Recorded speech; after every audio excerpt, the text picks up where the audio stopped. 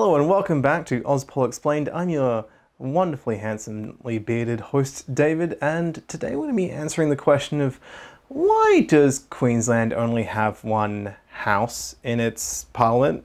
You know? You're probably wondering, why does this matter, David? And I will explain to you right now. Thank you for listening. Okay, so federally, and for almost every single state, our system of government involves two chambers, or houses. You've probably heard of the Senate and the House of Representatives for the federal government, and the Legislative Assembly and Legislative Council for states. The Legislative Assembly is the lower house, and the Legislative Council is the upper house. Some states call it the House of Assembly, but that's not important. So take that, South Australia. This video is not about you. Anyway, the only exceptions to this are the Northern Territory and the ACT, which only have the Legislative Assembly because they're territories, and also, for some weird reason, Queensland. You may have heard me bring this up in multiple videos, but never explained why. So let's explore that question. Why is Queensland so different? In this particular instance, we don't have to touch on why Queensland is different in every way. So first off, what is a legislative council and assembly? Governments all around the world usually have things called houses or chambers. The names of them differ, but the function of them is that politicians get together in them and then they introduce and discuss laws. If you have two chambers, this can lead to a lot of debate and compromise, and also introduce a lot of amendments to bills because sometimes it requires multiple parties to agree to get a law made. In Australia, the states have two chambers. A bill needs to pass in both of them to become law. But if you only have one chamber, then there's no what we call a chamber of review. So if the Queensland government has a majority in the Legislative Assembly, then it can pass whatever laws it needs to without needing to compromise. If they have a minority government, they do have to compromise. Two chambers, by the way, is not a universal thing. Like New Zealand, for instance, only has one chamber. Queensland's government began in 1860 with two houses, the Legislative Assembly and the Legislative Council. That sounds like what we have today in most states, but there was one key difference. And I'm talking like really big difference to how it works today. See, the Assembly, right, was made up of elected politicians, and that's where the government sat. If you had a majority in the Assembly, you were pretty much the government. The Council, on the other hand, was made up of people appointed by the governor. And these appointments were for life. Now, that sounds very undemocratic. And it super is. It's the opposite. It's the opposite of democracy, really. This isn't without precedent. Because, you see, England, Australia's daddy, has two houses. They still have two houses that work like this. The House of Commons, where members are elected, you know, like democracy, and the House of Lords, where they're not. People in the House of Lords literally inherit their seat. They are referred to as hereditary peers. Weird. And the thing is, they've legislated to change, like, how many seats there can be, how many hereditary peers there are. So, like, that was recent. The government has the power to change it, but they were like, oh, let's keep it though. This whole thing where there's a whole chamber of people and they're not elected and they're just there for life. Let's just keep that.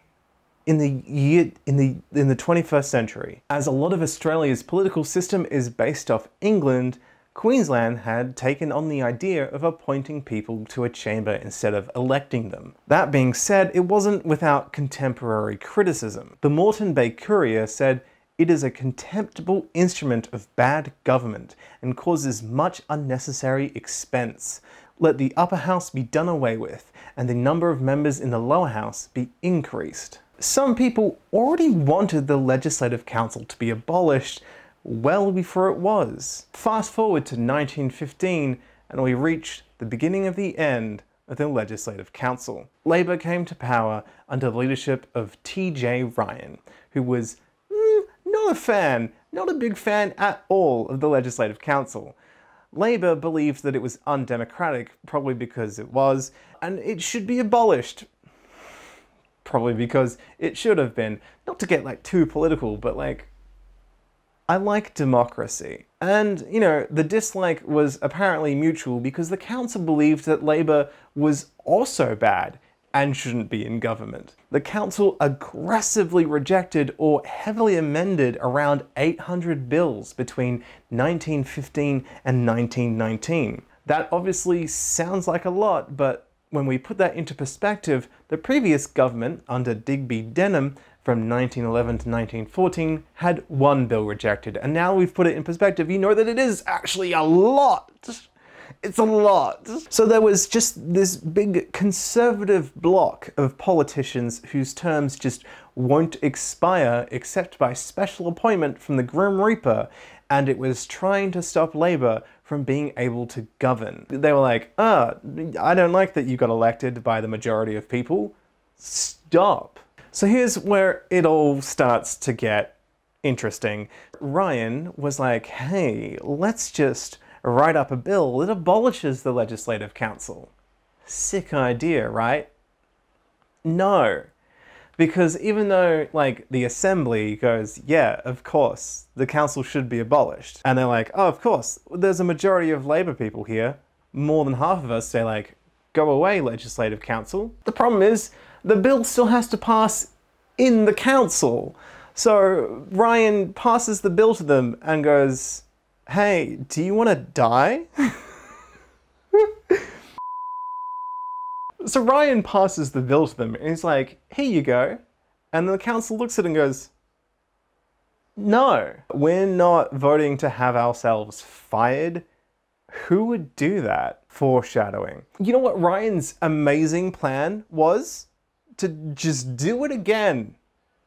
And amazingly, it didn't work. Yeah, it turns out, you know, you can't just go up to someone and be like, pretty please, can you just quit? And they go, no. And you're like, but please, please just quit. Please just quit. Okay, I'll be like your best friend. I'll share like my lunch with you. And they're like, no, this is my cushy job. I have it for life. And also I don't like you. I super don't like you and I want to ruin your life. And this is the best way for me to do that. Legislative Council is a bully, okay? Say no to bullying. So he's failed twice. So he's realized, you know, hey, maybe we should try a different tactic, right? So the idea was, we'll just go to a referendum in 1917, which unfortunately was also held at the same time as a federal election. And so people were, you know, kind of distracted and mostly focused on that instead. There was this thing called World War I also happening, which really just took people's attentions away from such pitiful things like, should we abolish half the government? Like, you know. And so, like most referendums, it just came back no. So Ryan went, yeah, that's fair. Yeah, no, I get you. Yeah, and no, I'm kidding. What he did was what he always tries to do, and he just tried to legislate the council out of existence. 2 more times. Again in 1918 and in 1919, he wrote another bill, and he was like, here you go. And the council was like, you realize that we have to pass this, right? Like we have to agree on that, and it's not going to happen. You get that, right? You get this? You get how this works, though, TJ Ryan, right? Like you keep sending us these notes that go, please let me fire you, and we still don't want to quit because we still don't like you. So like, no, just no. And also, no to your most recent, like, 100 bills that you've tried to pass as well. We don't like those either. I don't understand what your problem is, TJ Ryan. So then Ryan just wrote another bill and he's like, here you go. And the council wrote back being like, are you listening though? Because are you paying attention to anything we're trying to tell you here? Because it doesn't seem to be getting through your head. We don't want to leave. And you know the saying, if at first you don't succeed, then that just proves that democracy is deeply broken and you just need to keep trying. But don't worry, there is a solution. The governor, Sir Hamilton Gould Adams, decided to appoint 13 Labour members to the council in 1918, and then 3 more in 1919, and yet, still with 16 more Labour members in the council, the bill to abolish it still could not pass. So what does Gould Adams do? Stop trying. He just refuses to appoint any more Labour people to the council, even though, like, he could have done some pretty basic maths. Labour needs at least half the numbers, and so if you add, like, if they need 10 and you add 5, and then you're like, there you go. Labour is like, we need more numbers. Can you add them? And he's like, no. And then in 1919, TJ Ryan quits. He's like, I'm done. My largest goal is left unfinished. I am going to federal politics instead. And so he was then replaced by Ted Theodore, also a Labour man, as Premier. And you know what Ted Theodore does? The same thing. Only this time, he does it better. Gould Adams was retiring in early 1920, so the Speaker of the Assembly, William Lennon, was made Lieutenant Governor. He then appointed 14 more Labour members to the council, and they were called the Suicide Squad. That's not a joke, they really were. See, Lennon knows how to do maths. Long before DC Comics made one of the worst movies I've ever seen in my entire life, and even long before the comic book series was created, there was a bunch of Labour politicians ready to blow up a house.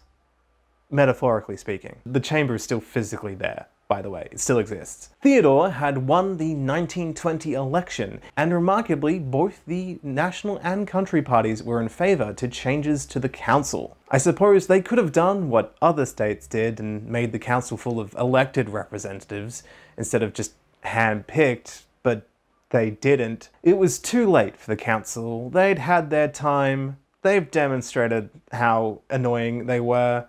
It was time for them to go down. 24th of October, 1921. The end is nigh. Theodore introduced the Constitution Act Amendment Bill. It passed with a large majority, with even most of the opposition voting for it in the Legislative Assembly. It was introduced to the council by A.J. Jones, who was introducing a bill to abolish the council for the 3rd time in his political career. And finally, it passed. There was dancing in the street.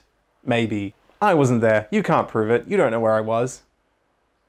Look, I'm pretty sure someone out there was super happy about this. Probably TJ Ryan, who was like, yes, it happened. I knew it.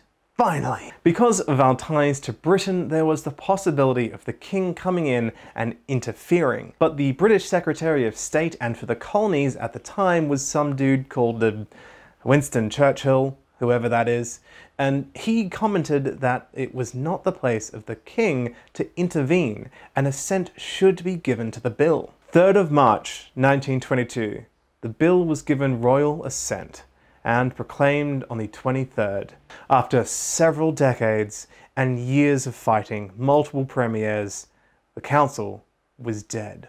There have been talks about recreating the council. Arthur Moore, who would become the Conservative Premier in 1929, held reintroducing the council as a key election promise. But then like this really inconvenient thing called the Great Depression happened, and so he kind of abandoned that idea. In 1934, Labour Premier William Forgan Smith made an amendment that the council couldn't be reintroduced without a referendum, which is kind of like digging up someone's grave and then putting extra nails in the coffin. In 2006, former federal Labour leader and then Governor General Bill Hayden said that he hoped for the reintroduction of a second chamber. There have been calls from minor parties to re-establish it as well, with both the right-wing Family First Party, which no longer exists, and the left-wing party, the Greens, wanting a chamber of review. However, as of this video, there are no current plans to do so. Maybe one day it will be back. And when it does return, it is pretty certainly going to be with actually elected members, as it should be. In the meantime, the old chamber still exists, but is used for ceremonial and formal occasions. The original furniture from the 1870s is still in there. It is just now a fascinating bit of Australian political history. Thank you so much for watching. I'm so glad to finally answer this question. I hope you enjoyed this. Comment down below what you would love to learn about next. Please message this video to someone that you know who lives in Queensland. Maybe they'll enjoy it. You can also support me on Patreon, link in the description. You can now give me $3,000 per video if you happen to be a millionaire, or if you know a millionaire, or if you're like me and not a millionaire, you can support me for just $1 per video. What good deal compared to the $3,000 option. Why did you make that, David? Shh. I thought it would be funny, and hey, if it works. Anyway, also there is a copy of the script in the description where you can see all the citations I used to make this video, so you can read more about it or use it in assignments. Thank you so much for watching, and I will see you next time.